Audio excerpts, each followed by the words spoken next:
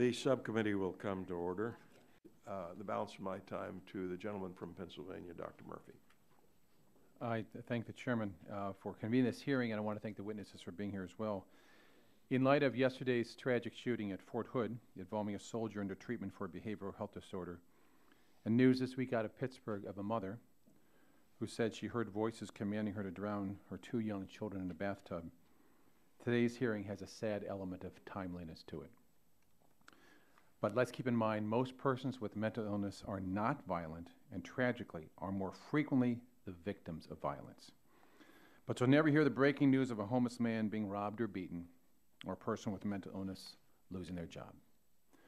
Over the last year, the Oversight and Investigations Committee I chair held a series of forums and hearings to review our nation's mental health system and this bill, the Helping Families and Mental Health Crisis Act, as a result of those hearings. And with anything, there's misinformation about this legislation, which I'm glad you've convened this hearing so we can continue to work forward on perfecting it. 50 years ago, our nation confronted the atrocities of asylums, warehouses for those whose illnesses medical science could not yet treat. At that time, this committee moved legislation to close those places and help individuals live in the community. Many were getting treatment, many were not. And for half a century, we have operated under the illusion that having done something, we did the right thing. We didn't.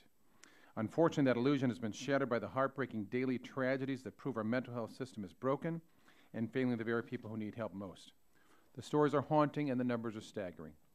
3.6 million people with serious mental illness don't get treatment.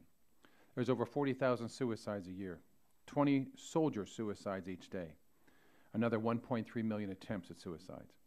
There's only one child psychiatrist for every 2,000 children with a mental health disorder. It's a system where the 3 largest mental health hospitals are actually jails, and there's a shortage of 100,000 psychiatric beds nationwide for those who are in acute crisis.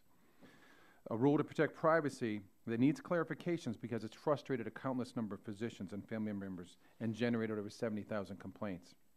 And a mental health agency that, until recently, employed as many dentists as it did psychologists and psychiatrists. And this is what the American taxpayer buys for $125 billion. That's why we introduced this bill and engage in meaningful reform.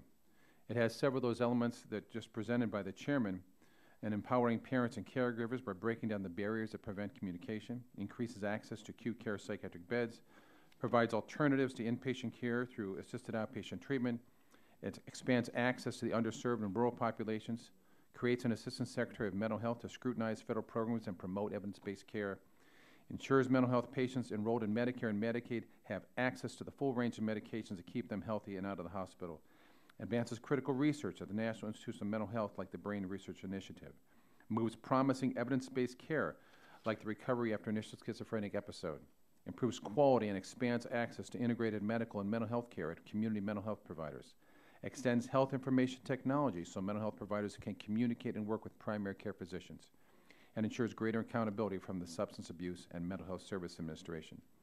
For far too long, those who need help have been getting it the least, and where there is no help, there is no hope. We can, must, and will take mental illness out of the shadows of ignorance, despair, neglect, and denial, and into that bright light of hope. And it starts with the Helping Families and Mental Health Crisis Act. I look forward to hearing the comments of our witnesses today. I yield.